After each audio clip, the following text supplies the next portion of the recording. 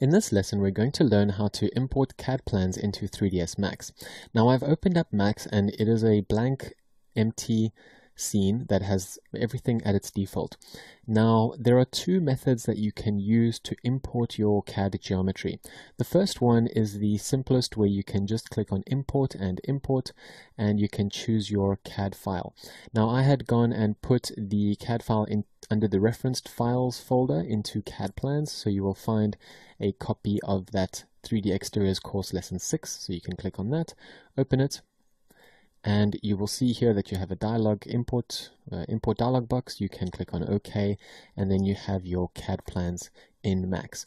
So you could already start modeling using this geometry. You can then move and rotate everything, but I do have to let you know that once you do this, you essentially run into a workflow dead end scenario, because once somebody on the CAD team, or if that is even yourself, goes and updates the file in AutoCAD, you can't really go and update this imported geometry from CAD. You would essentially have to delete it, re-import it, remove it, re-rotate it. It basically becomes a really tedious process. So I don't recommend that you use this import option at all, but I do just want to show you that it is there in case you're importing a single layer or a single object, something that is quite simple and something that won't change. So I do want to just show you that there are those options available to you. The method that I do recommend when you import CAD plans, especially ones as the ones that we are working with, in other words plans, sections, elevations, is the reference file link manager option. So click on that and that'll bring up this dialog box that allows you to then, under the attach tab, to choose a file. We're going to choose that same file that we had looked at earlier, this one. Click on OK, and you will now have the option to rescale it. Make sure that you choose the scale that you had been working with in the CAD file.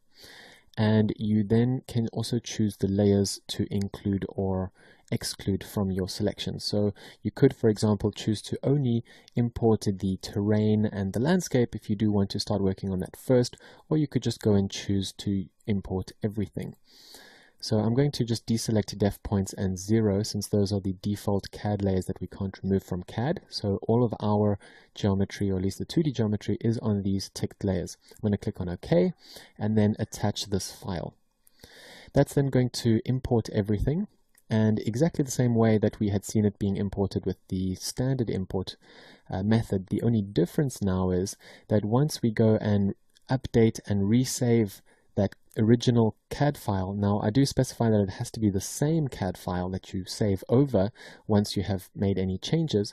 Then once you go into that same reference file link manager dialog, you will see under the files tab that you'll get a little red mark next to your file showing you that it is not updated and needs to be reloaded. Now you can either choose to reload it with options, so you can then reselect which layers you want to include or not, or you can just simply untick it and reload it, and then everything that you had moved and rotated into the correct place within your 3D scene will now still be in the correct location and rotation. It'll just be updated with the newer CAD file. So that is a magic way of working, especially when you go through revision after revision. Also, what you can do at this stage, just moving on from there, is you can change the color. If it is too dark, we can make that color slightly brighter. I generally keep it very toned down so that only my 3D geometry has bright colors that stand out. I like to have the CAD pretty much fading away like a gentle blueprint so that you can just use it as a reference. Now, the next thing that we need to do in our workflow is we need to rotate our vertical plans. That means the sections and elevations. So what you can do here is you can start to select those objects that need to be rotated. So I'm just going to select these two. So that is the section that is cutting through the middle of the building here. And before we start to rotate it up, you want to make sure of a couple of things. First of all, you want to know where your 0 point is.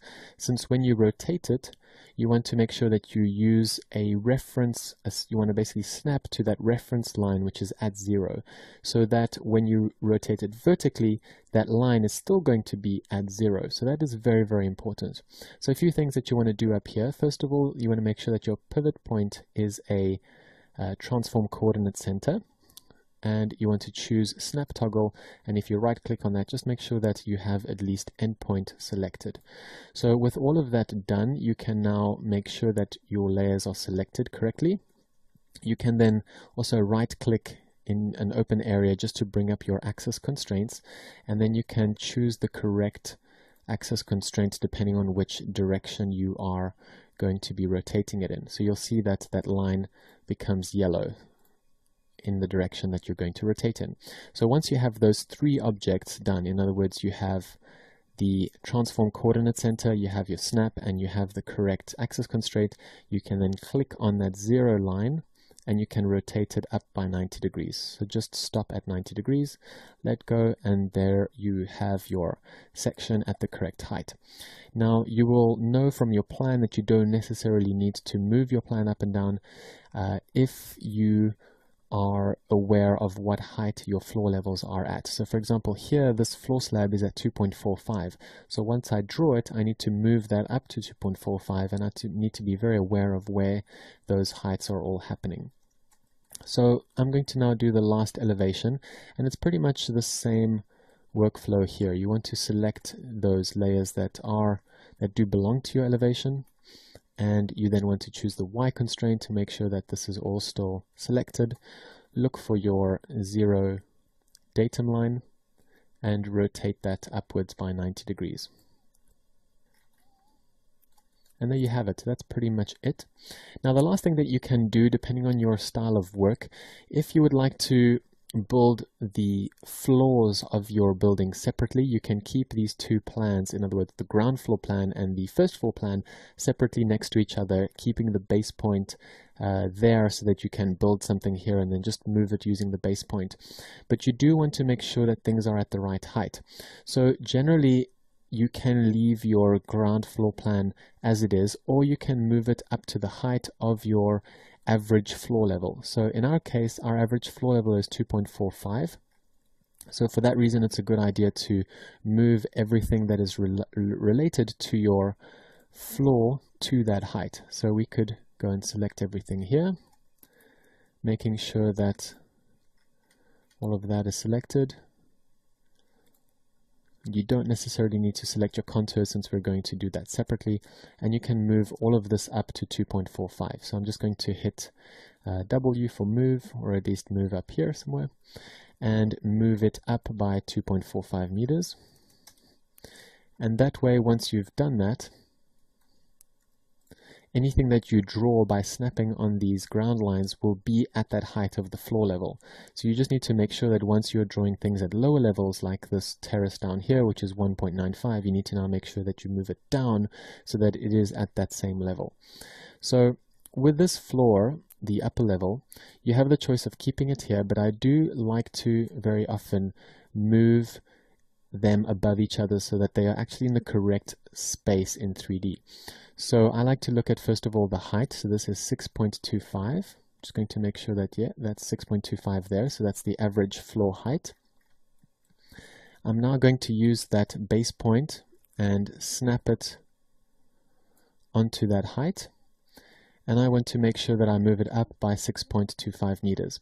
I did, however, already move this base point up by 2.45, so I now need to make sure that I don't add 6.25 plus 2.45. This becomes a bit of a maths problem if you do things the wrong way. So what I'm actually going to do, just to simplify things, I'll move this back down, and let's rather do it this way, where we take the upper level, we move it so that the ground floor plan, if you see I just typed in Control Z, so everything went back down to 0. I can now move this up by 6.25.